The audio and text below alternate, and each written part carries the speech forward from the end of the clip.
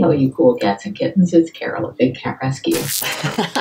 I just had to put that in there for those of you that have watched Tiger King. And if you haven't watched it, you need to go watch that show. I don't care what anybody says. So yeah, with the last video I made, I had a blast shooting that video and creating those photos. So I kind of want to do another one today. We're going to try something different with... Hold on. This thing. One of my good friends commented on the photo I posted from the last video, and they said, hey, you should do a series around this. So automatically I got an idea, and I was like, yeah, I should. So what I'm gonna do is I'm gonna make this little small series that revolves around this coronavirus thing, or this virus, and I'm gonna kind of make it to where it's kind of like awareness and stuff like that. So yeah, you guys will kind of see what I'm talking about. I'm gonna make these little videos with like behind the scenes of how I'm gonna do this and how I'm gonna accomplish it. Again, I am no Photoshop professional at all, so some of the stuff, I have the image in my head and these ideas, but I'm kind of like, don't even know how I'm gonna like go about it and make this a reality, but I'm gonna try my best. So we're gonna try this one with the glove today and see how it goes, so let's get to it. So one of the ideas behind this in-home photography stuff I'm doing is pretty much doing it at home. So this photo that I have in mind, I could easily go and do in the street outside, but I'm gonna do it in my backyard just because it's supposed to be in-home because of the whole quarantine stuff. Let me explain it a little more. So basically the photo I'm doing today is based off some reports and pictures I've seen online of people throwing away their used gloves and throwing them on the street. They're not throwing them away, throwing them on the street. First of all, it's littering, and that's bad. And two, you're infecting everybody else by throwing your gloves on the street. So don't do that shit. But yeah, this whole concept is based off of some of those reports I've seen of people throwing their gloves on the street. I'm gonna do this photo where the gloves on the floor on the street, and you're gonna be able to see the virus on it kind of glowing, similar to the last photo I did with Erica where the virus was glowing like right up top. But this time the virus is gonna be on the glove, or maybe inside the glove, glowing out. So we'll see how it comes out. It's gonna be a little difficult. Again, I'm gonna use my cell phone as the color light, and then I'm gonna shoot from the top down and see how it comes out. Hopefully it works out. Oh yeah, by the way, I forgot to mention, I will be shooting this on my SONY a7iii III with a Tamron 28-75 for those of you that are curious. Simple setup, filming on the a6000. I could probably shoot this photo on the a6000, but I'm using it to film.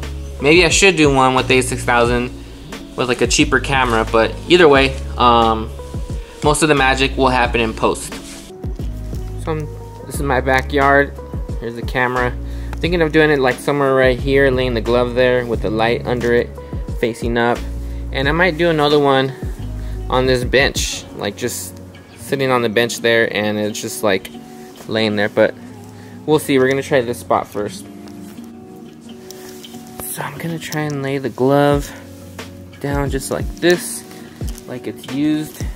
Maybe mess with it a little, like someone just threw it. Don't throw your gloves on the floor.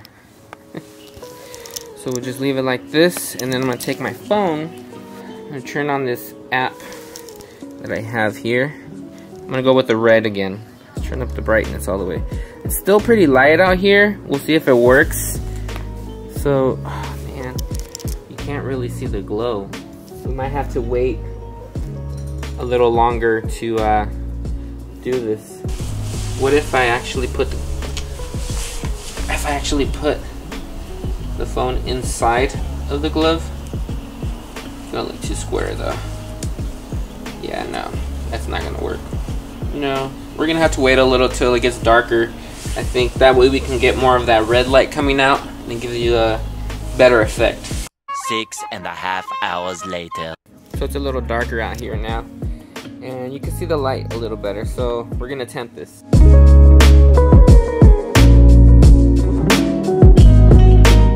I'm gonna attempt to shoot with the light hitting from the top as well.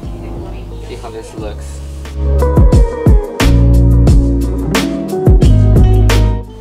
had another idea of putting the glove like on a table where somebody normally would leave it as well. I'm gonna try to put the light over it as well, as if there's a coronavirus trying to attach to the glove or is on the glove.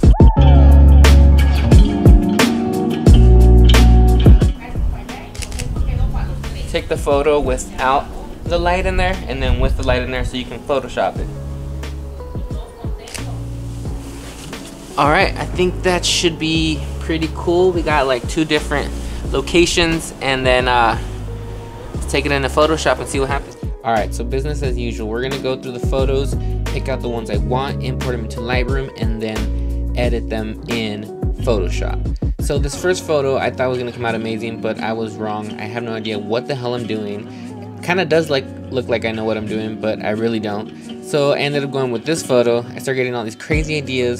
I honestly just started clicking and moving things and just trying different things, and this is what I ended up with. The second photo I chose actually ended up being my favorite. It was still a lot of work and it took a lot of clicking, but I made it work and made it look pretty cool. A lot better than the first one.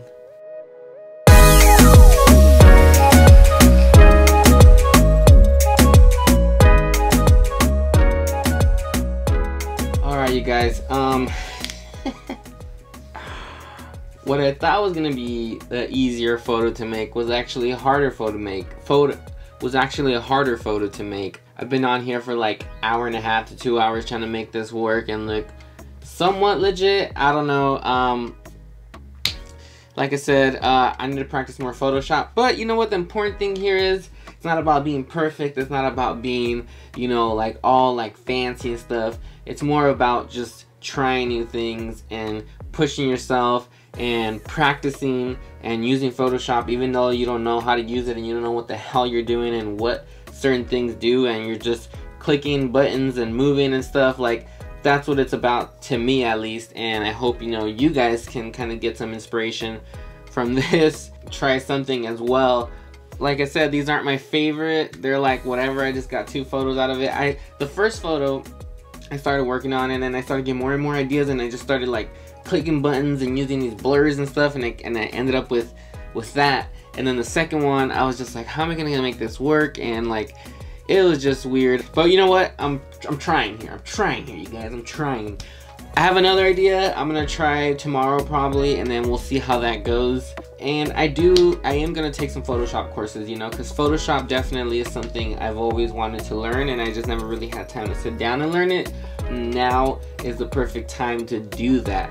So I need to get my Photoshop skills up, and maybe I can do stuff like this and create some cool photos. So yeah, you guys, stop trying to be perfect. Just create whatever you get. Just try it. Work your mind, work your creative muscle, and practice. That's all I can say. Alright you guys, thanks so much for watching. I hope you guys enjoyed this. Hope you guys get some inspiration from this, and I'll see you guys on the next one. Peace.